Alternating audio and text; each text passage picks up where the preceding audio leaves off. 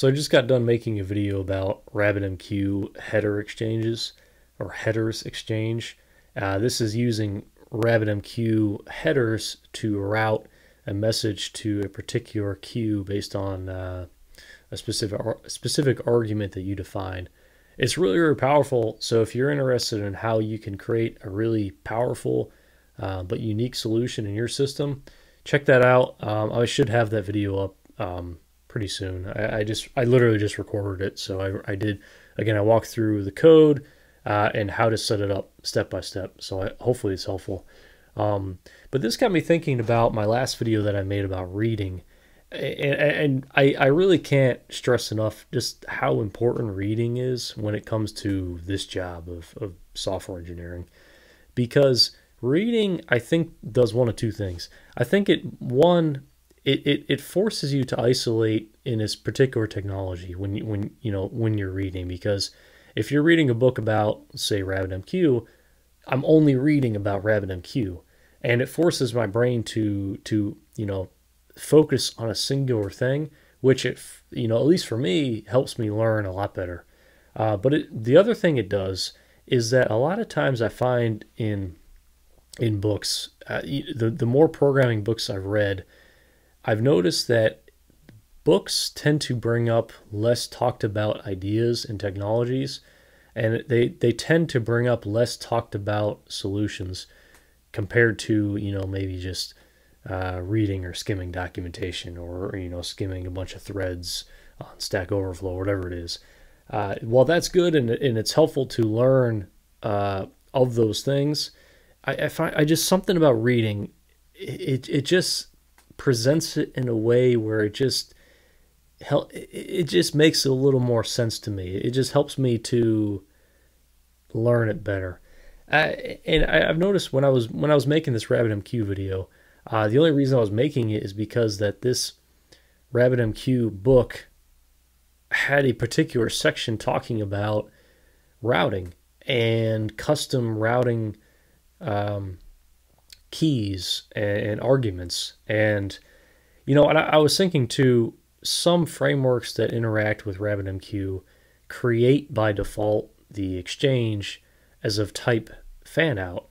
And I really wonder how many people are even aware of that, of the exchange type being fanout, and how many people are not even taking advantage of the fact that, taking advantage of the fact of what fanout exchanges can do for you, and really the power they can unlock in a system. Because if you're creating a system and you have an existing route, you can create, you can use a fanout exchange in queues and leave the existing route of the system intact, while in parallel creating a new route of the system and not affecting a single thing of the old system. So you can theoretically create an entirely updated or new system using something as simple as an exchange, a fanout exchange. But I think it's just one, learning about these technologies and what they can do, but just thinking about them in a system design way. How can I use fanout exchanges? How can I use queues to allow me to write, multiple versions of my system in parallel? How can I use queues or exchanges and routing to prevent against data loss, to prevent against, errors in my system, really data loss? Because what we showed in another video on my channel was retry policies, and how those can, those can just save you a lot of pain and a lot of stress. Because if you set up a retry policy and then you set up some kind of error queue, or I guess I should say error exchange that gets made that then routes it to an error queue. But if you have that in place and you have a consumer off that, you're not losing your data. It's going to get back to you unless something just crazy happens, which, may happen. The data is going somewhere. And if it gets routed to that, you can make a really, really robust system with like one line of configuration we looked at, which is just nuts, which is great. But when we think about system design, it's really just the configuration stuff that sets it apart, that sets one system design apart from another. but it's the configuration stuff that, for whatever reason, just is the harder stuff to figure out.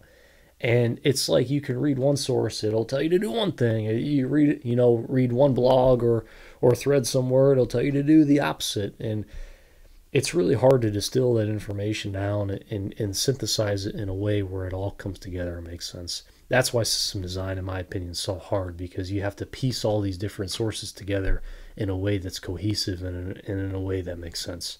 But I think reading is one way where that it starts to come together a little bit better. Now, I'm not saying reading about, I'm not so much reading about, just how-to books or tutorials. I think I mean reading about the specific technologies themselves. And reading about RabbitMQ for me has helped me to think about system design, I think, better and more broadly, but also be thinking about data. It's kind of tangentially to the whole thing, because if my data is only going one way, and something errors way down there, down in some other part of my system, what happens? In the context of my engines application that we've been making on this channel, if my engine is sending 5,000 messages per minute and there's an error somewhere in my system and I'm just losing all that engine data, well, then now my system has no idea of the state of my engine, and that's bad, and that could lead to catastrophic failure of the engine. But if my system knows of when an error is happening, because the error rate on the error queue is increasing and I have a consumer of that, my system can be aware of what's happening and alert me, proactively alert me ahead of time, rather than I get some fault later on in the system. Now my engine's overheated and now I have to stop it. So that's the kind of thing that I think reading about these niche technologies has helped me learn and kind of and just help me figure out a little better. Now, it's hard sometimes to it's hard to take sometimes the theoretical and make it practical, and which is why it's hard to find books that I really would recommend. It's hard to find books that you like, and it's hard to find books that I think resonate with you at the specific stage you're at in development.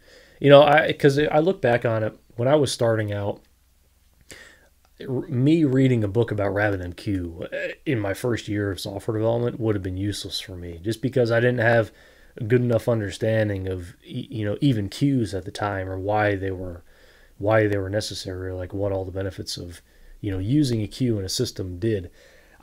So me reading a book like that would have been, honestly, might have done more harm than good. It probably would have just confused me even more. But at the time, me reading tutorial books and how-to books really is what helped me. So I think it just is like, you have to figure out that path for yourself of like, what book am I going to start with, and what book do I want to get to? Do I want to start with a write-up of ASP.NET or React, whatever it is, and then take that and then move to like a AWS book, and then move to like a book like RabbitMQ? You have to figure out what that path is.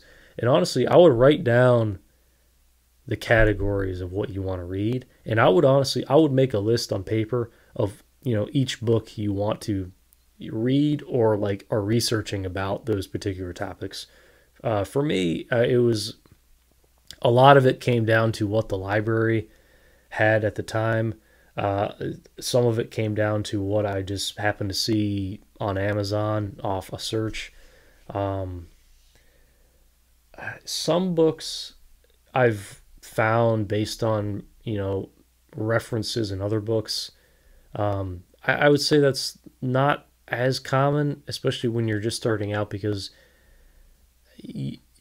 how-to books and tutorial books, I don't think typically have as many references to other material as like a books on like a specific technology, or more like on the theory. I found that how-to and tutorial books typically rely heavily on documentation, so you might be reading documentation kind of at the same time as the book, which might not be the most fun in the world, but you might have to just to kind of start out with. But I think as you go and as you kind of learn as you kind of learn what you want to be focusing on, I think reading documentation is going to seem less and less of a chore, and more of like,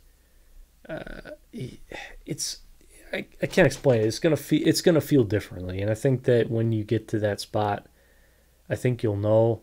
Like when I was starting out, reading documentation was like the worst thing ever. I'm like, I barely know this. I barely know anything about this stuff anyway. Why am I going to like this super, technical documentation? And it's sometimes it's hard, like reading that stuff. And I, yeah, I don't know. It's not the most exciting read, to say the least. But yeah, so when I think about reading, I don't think about it just from reading for the sake of reading. I always try to think about it, in the context of career, like progression, and where do I want to be. Because I think that really guides what books I'm reading at the time.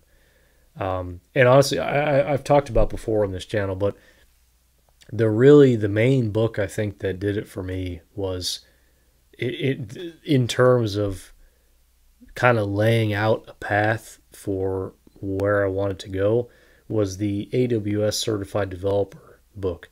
It's about 1,000-page book about AWS services, different cloud technologies and things like that.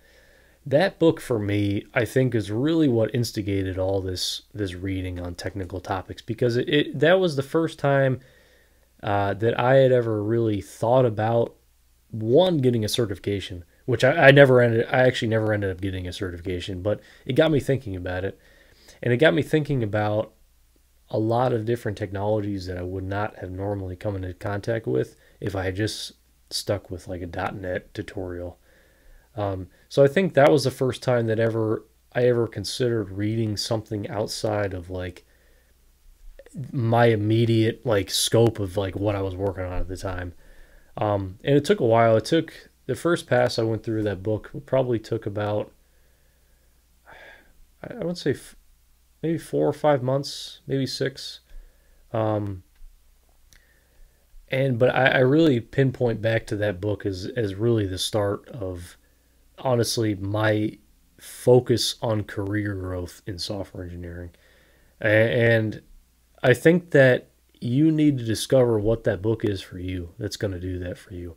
It might not be a book on AWS. It might be a book on React or .NET or RabbitMQ or system design, something like that. It might be something, but I think finding the book that gets you thinking about it, or really just resonates with you, I think is what is going to help you out long term. And I can't really explain it, but I think that we've all found a book that we've always just kind of been, put on our shelf and then kept coming back to and picking up. For me, that was the AWS book.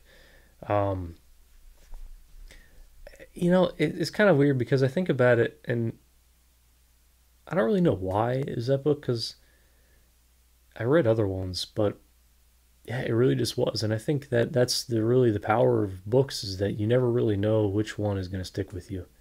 So I think we all have to figure that out. I'll see you in the next one.